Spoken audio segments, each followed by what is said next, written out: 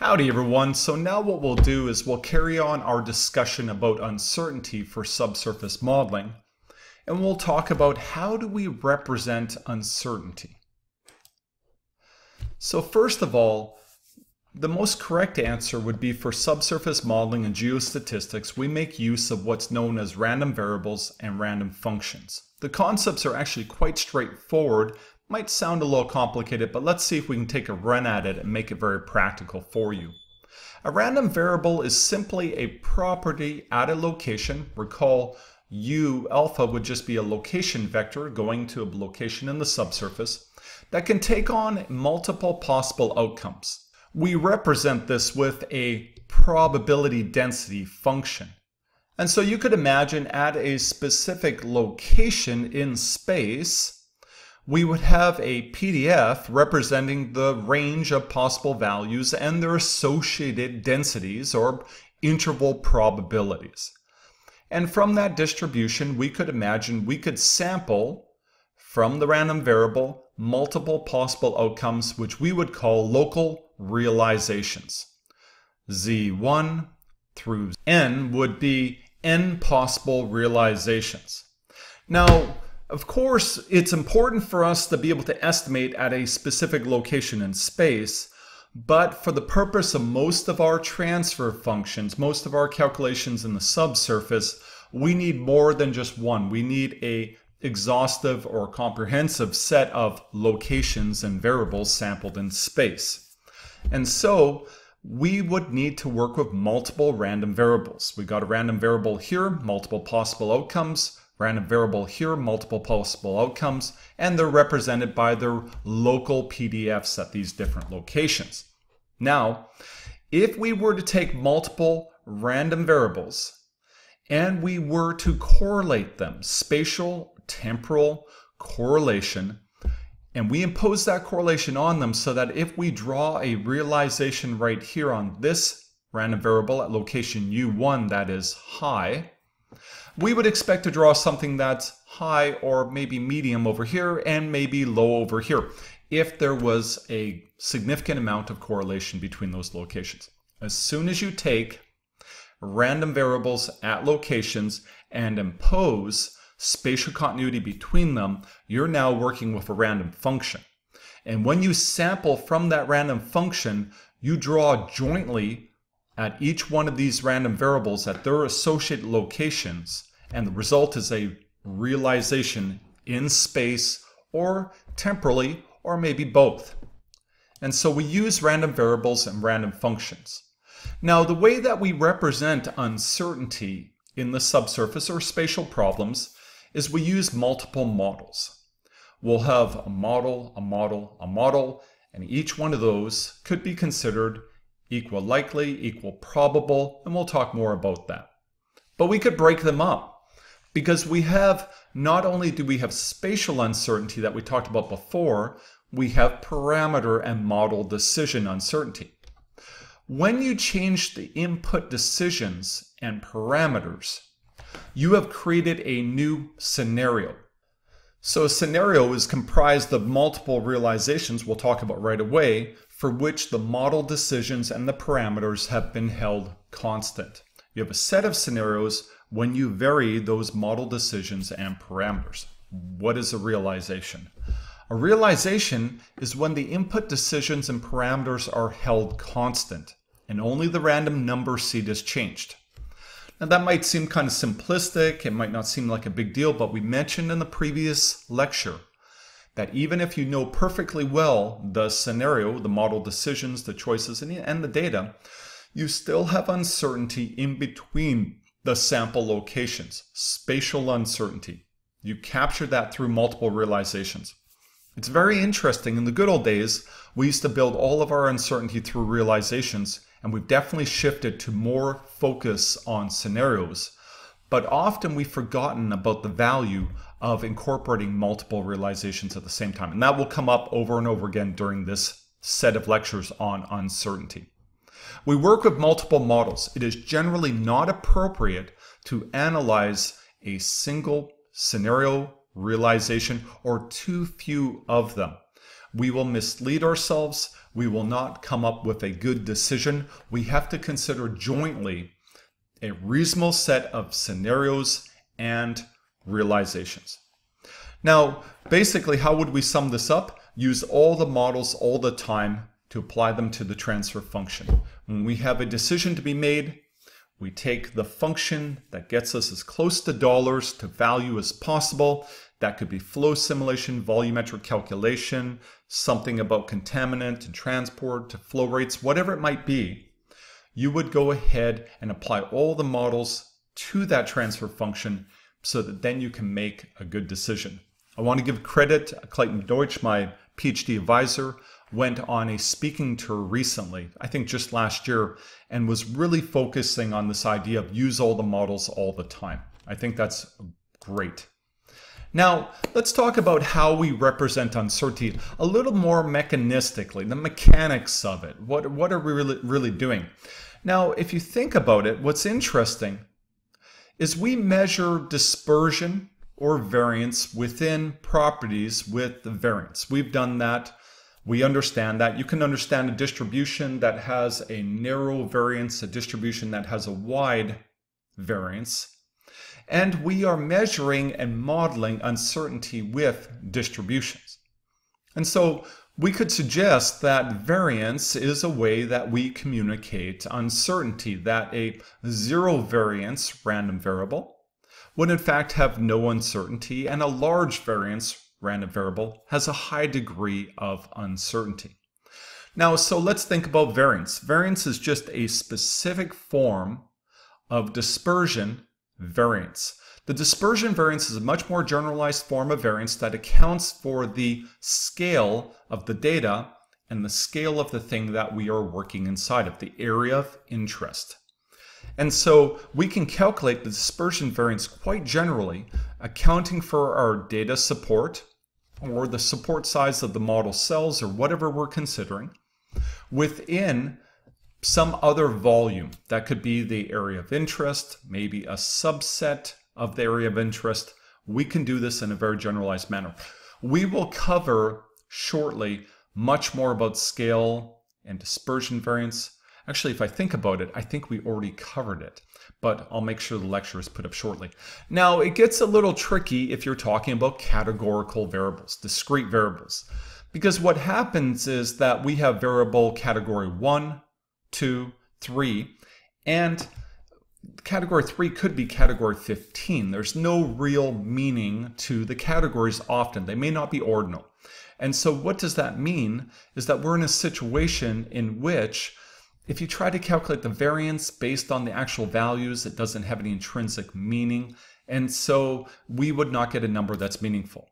People have used other measures such as entropy, which can be seen as very useful for categorical variables. Maximum entropy is when you have a uniform distribution, equal probable in all categories, and minimal entropy would be when all of the probability density is in a single category, 100%, which would be no uncertainty. And so that could be a useful way to communicate uncertainty for categorical variables. But we can go a little bit further. Now we've accepted that variance is the way that we communicate uncertainty. Let's go back to thinking about trend modeling and partitioning of variance between trend and residual. If we take this data set right here, and without too much imagination, we could suggest that there's a pretty good trend in the data. This could be location in space, and this could be a property of interest, porosity, permeability, saturation. It doesn't matter. It's a property. If we fit a linear trend and we calculate a residual, we would know from fundamental concept of the additivity of variance that the variability of the total problem is equal to the variance represented within this trend model plus the variance represented by the residual from the trend, from the data to the trend, plus 2 times the covariance between the two. Now, generally, if we've done a pretty good job of trend modeling, the covariance between the trend and the residual should be close to 0. And so we could say the total variance is equal to the deterministic or known trend plus the stochastic unknown variance that goes to the residual that's left as uncertain. So given this, we can recognize that when we build a trend model, we're partitioning the total variability, that uncertainty, into a known and an unknown category. We're turning a dial with the strength of the trend, and we're moving more of that variability into known versus unknown. And you could imagine if there's no trend, all the variability is in the residual, it's all unknown. If you overfit the trend, we'll be in a situation where all of the variability is basically within the trend. And so we're partitioning that variability between known and unknown. But there's another interesting partitioning that goes on. When we talked about spatial continuity, variogram calculation, and the use of nested variograms, we explained that in fact what we're doing is we're partitioning the variability represented by the sill between multiple bins or additive spatial features or nested structures. In fact, 40% or so of the variability right here is nugget effect. What are we saying? That is uncertain immediately at epsilon away from the data. At a very short distance, we immediately have that spatial uncertainty, or that variability returns. Then we have about 20% or no, 40% of the variability is this long-range structure, a spherical structure that goes out to almost 40 kilometers, I think. So we're saying that we have that predictability for about 40% of the variability, and then the remaining 20% is some type of long-range trend structure.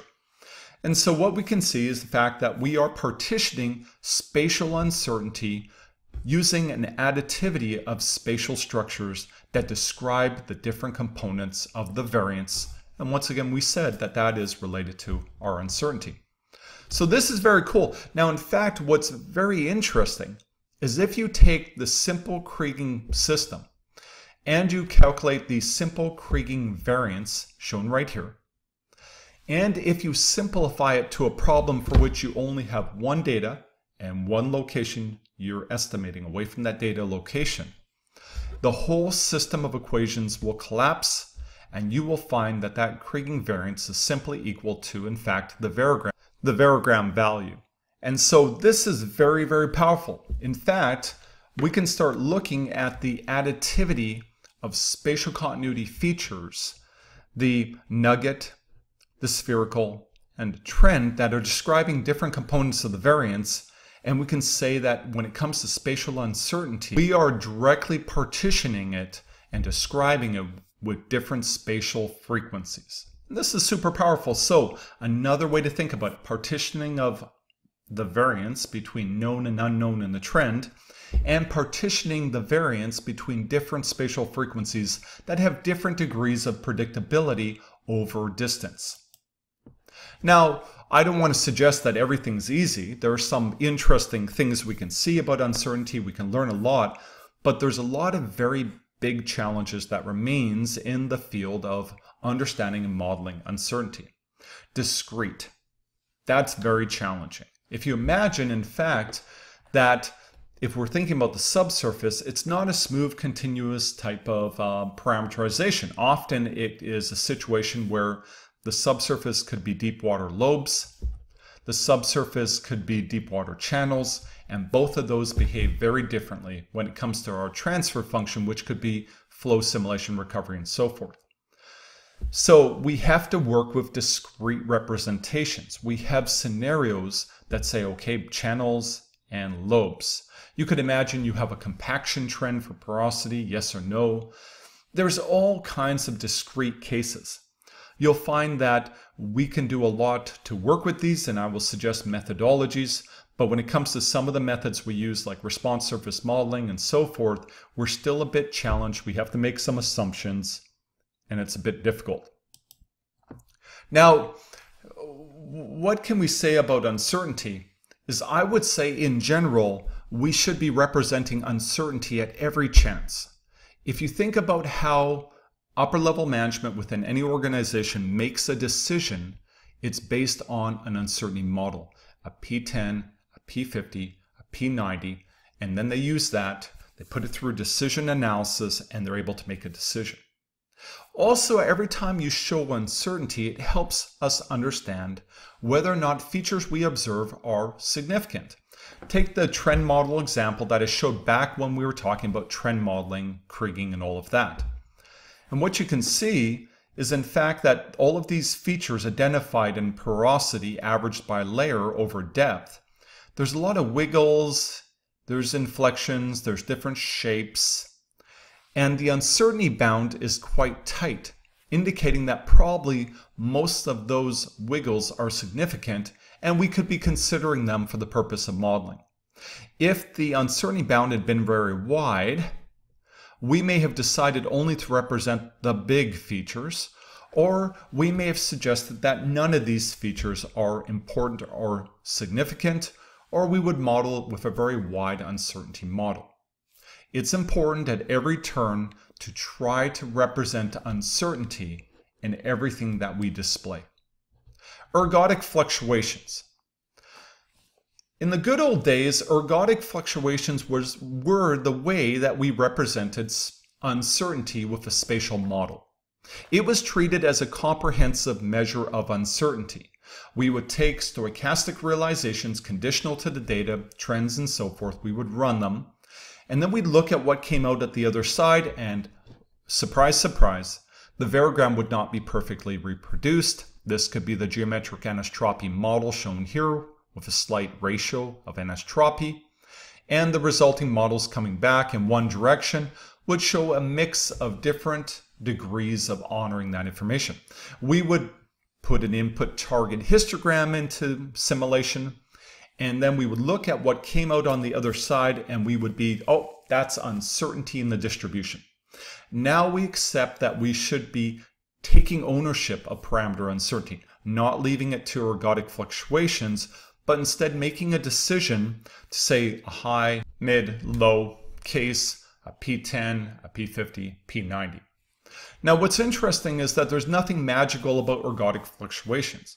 In fact, we can predict the level of ergodic fluctuations in a model directly from the concept of dispersion variance. We got into more details in the other section on scale, but we can do it simply by calculating the amount of variability we would anticipate for the volume of the model within infinity. And that would tell you exactly what your ergodic fluctuation should be. In fact, what we learn from that, it really will be a function of the variogram range and the model size. Now, beyond the dispersion variance, it's not perfect. There is the issue around data conditioning and its influence in stabilizing the statistics of a realization. Now, what we will say in general, though, ergodic fluctuations do not completely account for uncertainty in the model statistics. We can't leave it for the model to figure it out for you. We have to take ownership of the specific parameter uncertainty in our model. Now, what I'm going to do is I'm going to stop right there, and then I will carry on with further discussions around how we calculate and work with uncertainty. Thank you very much for following along. As usual, I hope that this is helpful. I'm Michael Perch, Associate Professor at University of Texas at Austin, on Twitter, GitHub, YouTube. I'm the Geostats guy. All right, talk to you later.